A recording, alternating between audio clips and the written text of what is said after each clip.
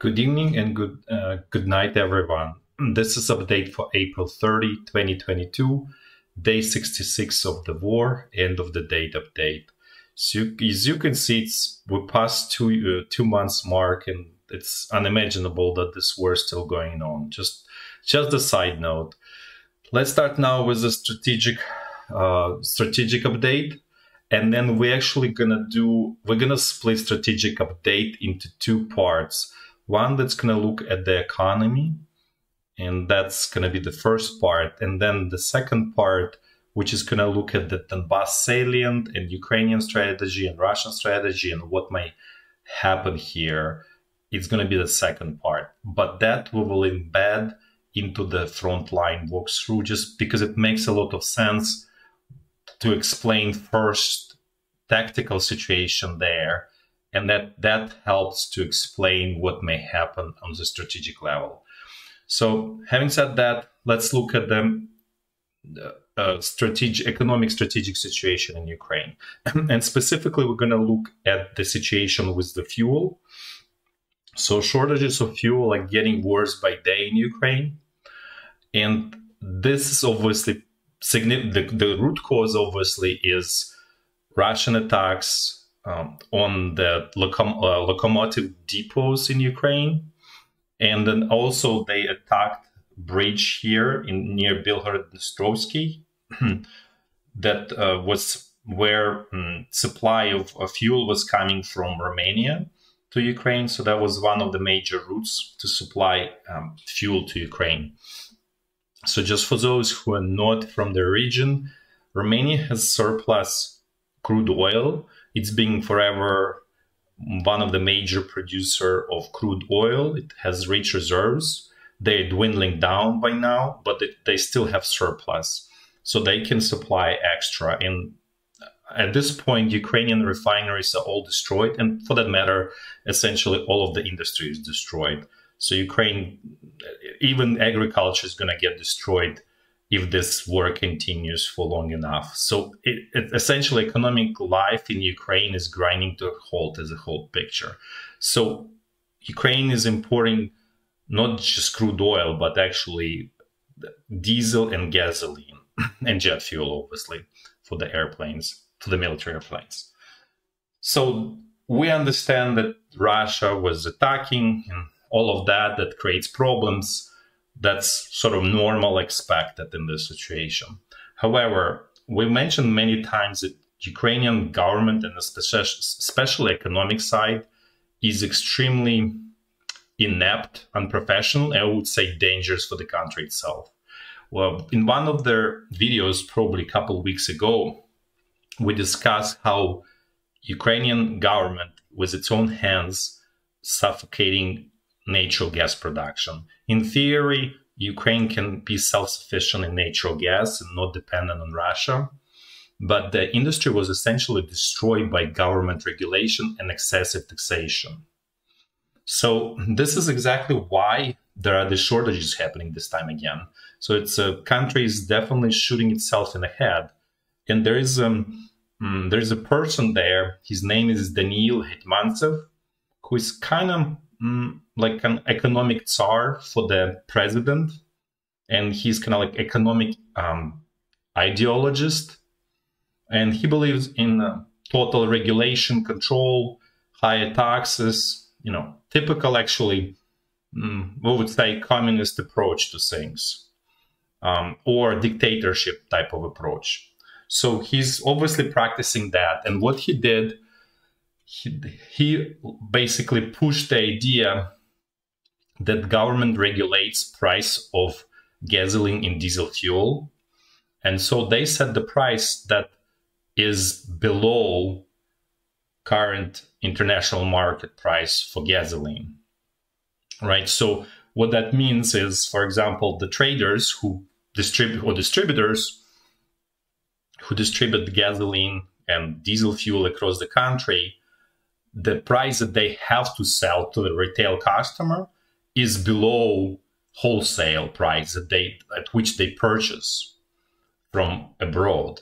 So as you can imagine, nobody's going to be working to lose money. So they all shutting down because they don't want to lose money. Very logical action from their side. And then yet it's portrayed in the country as by, sort of local propaganda as, these people are evil and they are causing the troubles, while the trouble is being caused by this person, Daniil Hetmantsev, who is pushing for, the price dictatorship. And it never works. It always creates shortages. So that's kind of the problem that Ukraine is finding itself right now. And what we hear from President, he's not trying to resolve the problem. He's saying, okay, people, please be patient. That's how it's going to be. So that's even, it tells us that it's totally disastrous economic policy. And that's part of the reason why Ukraine is in such difficult situation as well, because it's shooting itself in the head.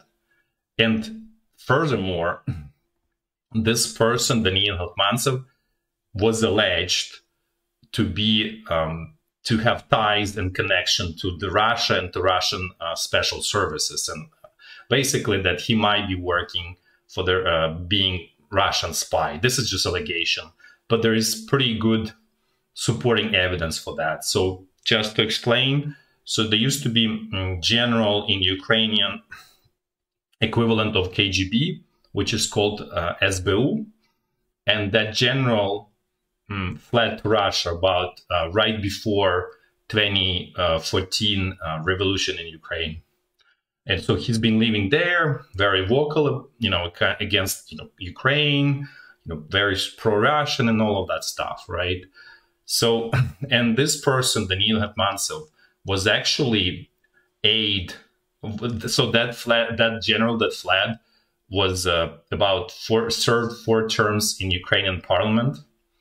And this Daniil Hetmantsev was his aide and advisor during all of his terms in Ukrainian parliament. So as you can imagine, you will never hire someone who is not the same views as you are. So this is really pointing to us that there is a lot of, this is again pointing to the issues that we said, that there is humongous leakage from Ukrainian top to Russian special services in all ways of life, not just, this is probably one of the examples how things got worse, unnecessary worse, for no reason. But then this, leads us to all of that leakage of foreign volunteers that are helping in Ukraine. And that is not an exhaustive list. A lot of those people there just basically, they're not like fighters on the front line, but they're just helping bringing resources to Ukraine and so on. But it all tells you, and then we also have from the ground reports, we mentioned this before, that when Russian troops came to, let's say, Kyiv region, they had lists of all of the people who were serving in Ukrainian army in Donbass, and also all of the people who signed up for Ukrainian militia. So they were kind of going door to door, seeking them out. And if they found them, most of them got executed.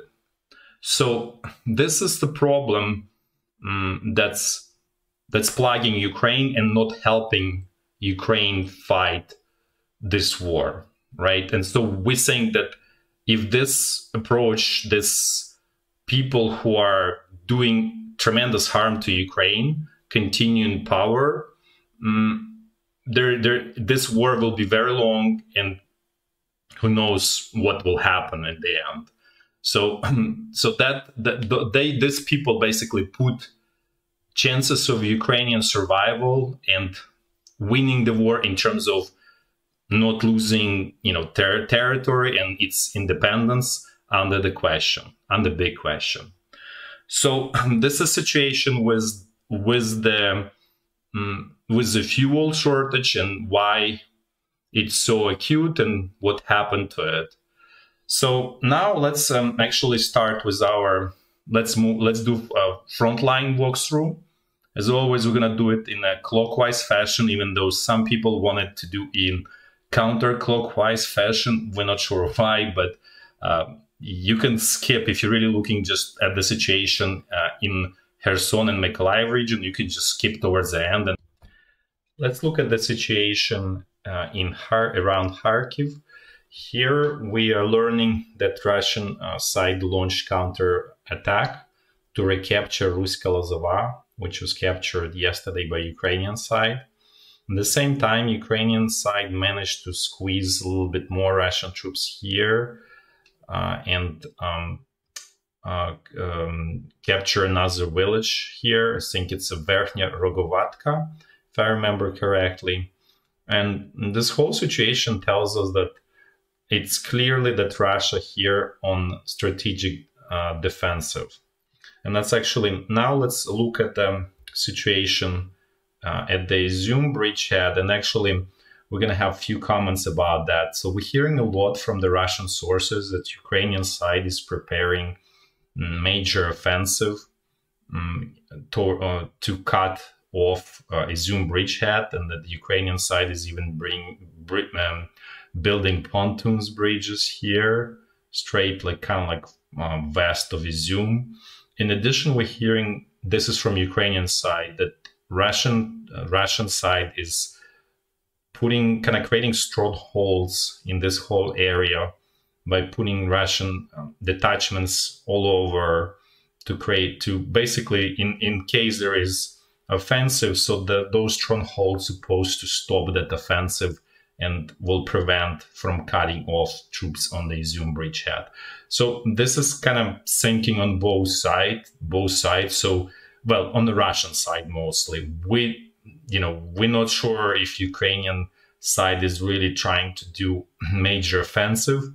As we mentioned before, offensive is much more difficult than defense, and Ukrainian army is not there for many, many reasons, and we probably will discuss eventually all of the reasons why it should not do it. It probably will end in sort of tears, and but the Russian expectation is that Ukraine is preparing a counter-offensive here. So let's actually look at the situation. There are no changes on the bridgehead itself, and we're actually learning a little bit more about the fighting on the bridgehead and how everything is happening. So actually, Russian side didn't change the strategy much. So they're not controlling the whole, like, if you look at this, it doesn't seem like Russian troops control the whole of this bridgehead. They don't. So what's happening is they essentially controlling these major roads. That's where they concentrated. They stay in the villages along these roads, and that's where majority of them where they are. So there's huge amount of gaps here. So there's no contiguous front line, as we discussed many times. So that creates, and that actually, then that's being exploited by Ukrainian side. And what they do, they send mobile groups, basically, let's say four people, 8 people on either one SUV or even buggies. There were reports from the Russian side that the Ukrainian side is using even buggies. And then they send those mobile groups. And if you see, probably not very well, like, visible here, but the whole area has like small patches of woods everywhere, right? Like you see here. So those are, and the ridges. So it's kind of like ridges and small patches of wood, and then like big fields. So that creates opportunities for this mobile groups and they usually, well, not usually, like they always have anti-tank rockets with them, or rockets.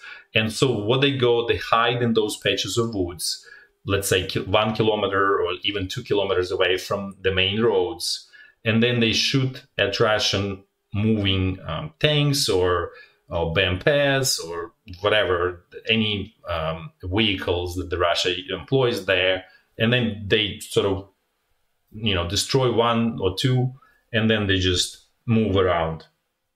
So that really creates permanent tension for the Russian troops, and it obviously bleeds them slowly but surely of the main troops, and and equipment, right? And there's not just one group, right? There are many of them. So, and they go as far even as to here, South Izyum.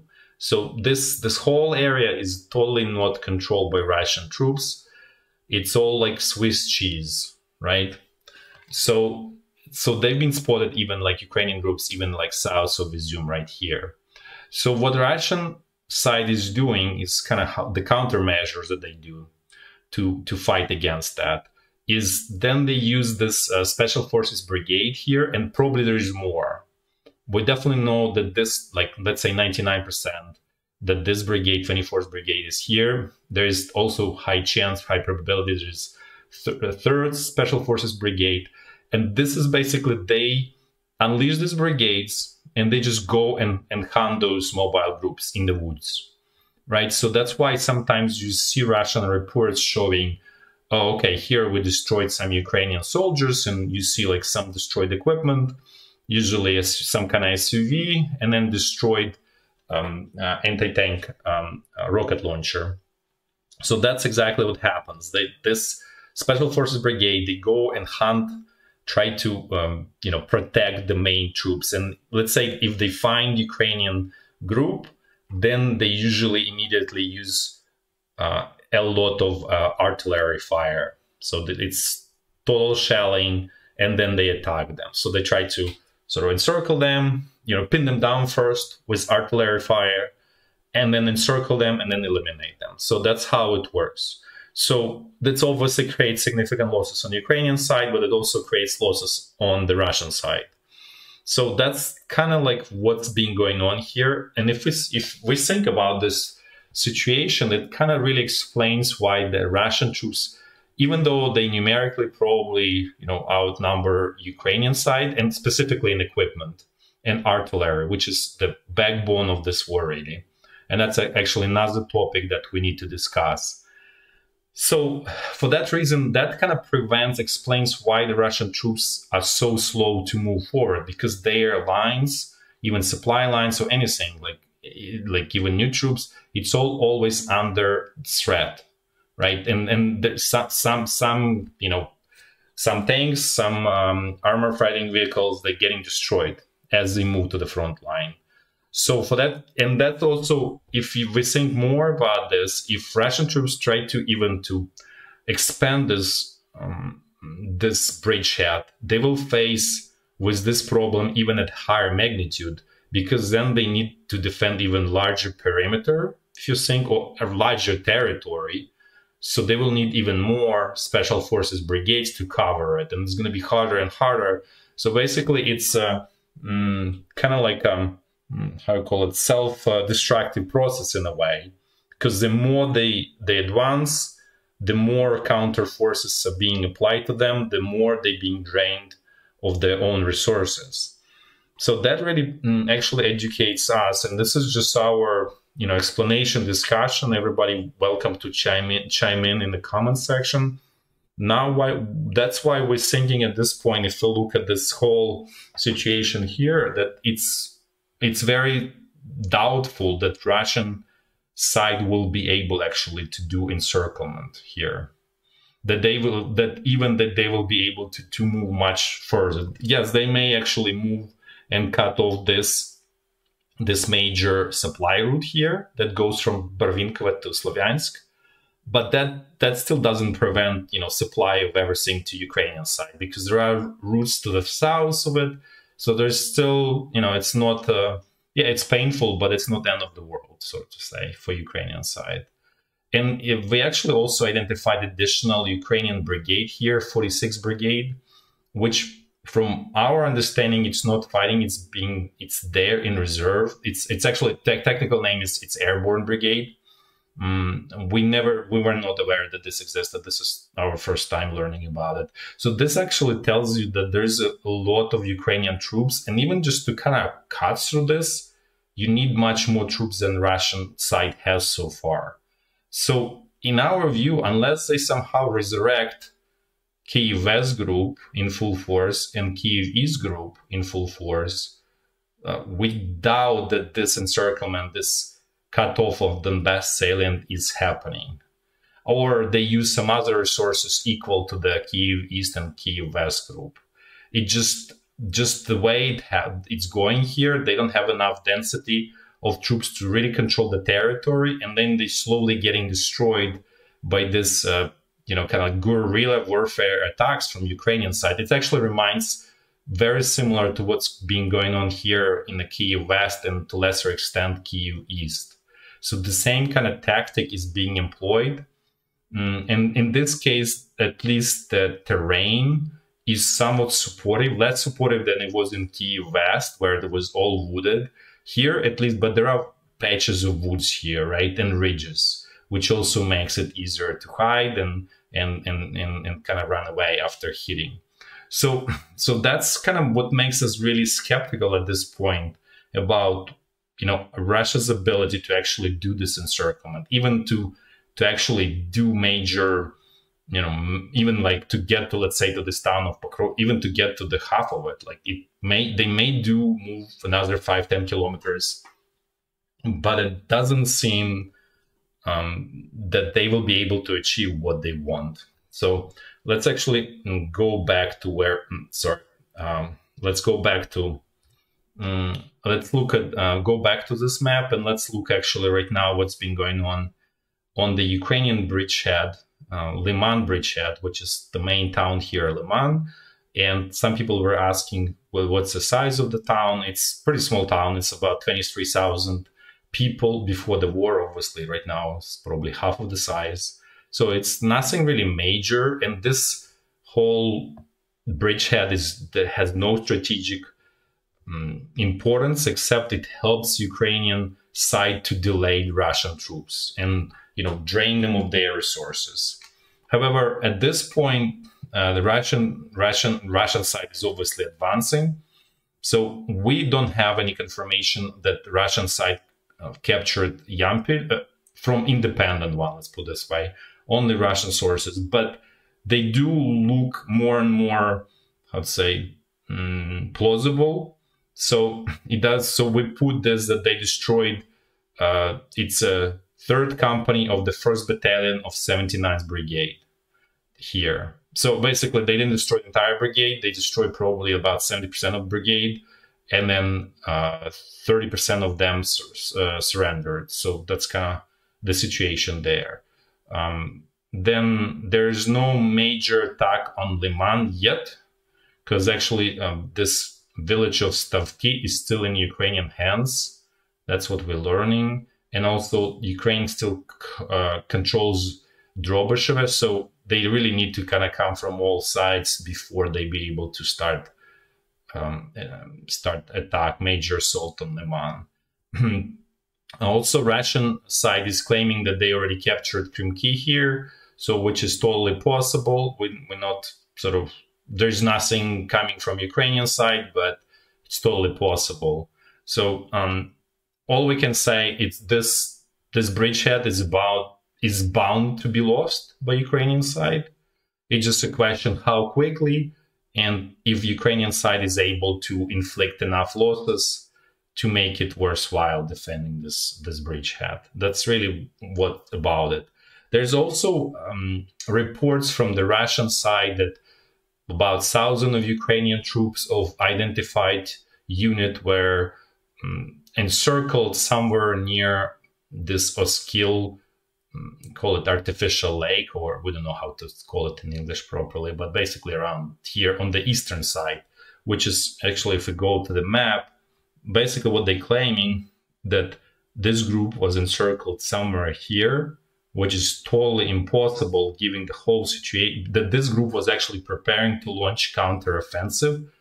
This whole story doesn't make any kind of sense, because this group is so far away from major Ukrainian troops. They will never launch any counteroffensive because they don't, and 1,000 soldiers will never be able to achieve anything. So it really doesn't make any kind of sense. There's no any other confirmation of that. Like, let's say captured, showing 1,000 captured Ukrainian soldiers or anything like that. So this really makes us think that this is just a propaganda. Unlike the situation with the 79th Brigade, where at least we see, soldiers on the Russian, they obviously pressure to say what Russian side wants to say, but at least we see those soldiers and they look credible to us, right? So, so that's at least we can kind of use as confirmation for this. Okay, so hopefully we addressed all of these questions about this whole area. Let's now continue moving. We're going to look at the tip of Donbass salient, specifically town of Rubizhny, Severodonetsk. Then we're going to go a little bit south here and look at the town of Popasna. As a heads up, there's nothing major happening here. Russian side is not even trying to, so far, actively assault Severodonetsk. They're still trying to squeeze out Ukrainian side from Rubizhny, and Ukrainian side obviously still holding on to the small part of the southern part of Rubizhny here. There's still fighting going on for the village of Orikhovo, which was said before. Russian troops controlling majority of it probably, but they don't have full control of the village yet. So that's really what's going on here. Now let's move a little bit south to Popasna. Again, the same story here. And the Russian side is now officially saying that they're regrouping and preparing for new assault on Popasna. So basically what this really means is that they got exhausted with the troops that they had here, and they need to pause, they need to regroup, they need to rethink how they're going to attack this and probably get more resources, specifically more infantry to support this. So that's a situation here. So now we're going to look at the front line straight west of Donetsk, where again, no changes, continuous attack on Avdiivka, Marinka, Novomikhailivka without much of success. So the same kind of situation there. Now let's look actually at the situation at the Zaporizhya front line. And we're going to first look at the eastern section of it here from town of Velika Novosilka to Gulyai-Pole here, because that's the area where Russian side is trying to build the southern pincer here, which we're again skeptical because again they're using the same units that have been here since the beginning, and yet they didn't fight as much, but we're pretty sure that they are not at the full strength. Obviously they're still capable of fighting, there's no question about it, but this is not, and this is just really, well, 2 divisions, and they cannot just leave the entire front line undefended and send only 2 divisions here, and that's still not going to be enough. So it kind of tells us that there's not enough troops here to make deep penetration into the south, going towards the north from the south. So again, this is actually makes us skeptical again even more that there's simply not even enough troops here in the south, because at least in the north there is some amount of troops that at least enough for initial success. Here, there's not even enough troops to make any truly meaningful penetration. They did make some small ones, so let's actually look. They kind of created this wedge here initially, but now it's being plugged by Ukrainian side, and it doesn't look like there is much of the progress anymore here. So this seems to be in the check from Ukrainian side, and this is this wedge that we just discussed. And then we just see the same situation, just straightforward attacks on strongholds, Orikhiv and Gulyai-Pole, that lead kind of to nowhere. So this seems to be pretty much static in terms of front line and very low probability of Russian success in the long run here. Now let's actually move, and in terms of Mariupol, we just want to mention that there is still fighting going on there. We're not really discussing because there's not much to discuss here except for this units here from, call it Mariupol group, is also out of action in our opinion, similar to Kyiv West and Kyiv East groups. So the same, in our opinion, they will not be able to truly participate in this southern pincer, because they suffered pretty heavy losses there, and they still. Even though we're hearing that they are not even there, they probably were taking back to the rear for refitting, replenishing and so on. So this whole front line is essentially now manned by the DNR troops here, by the parts of the First Army Corps here. We don't know which specific brigades here or even regiments are doing that, but it's essentially the front line controlled by the First Army Corps.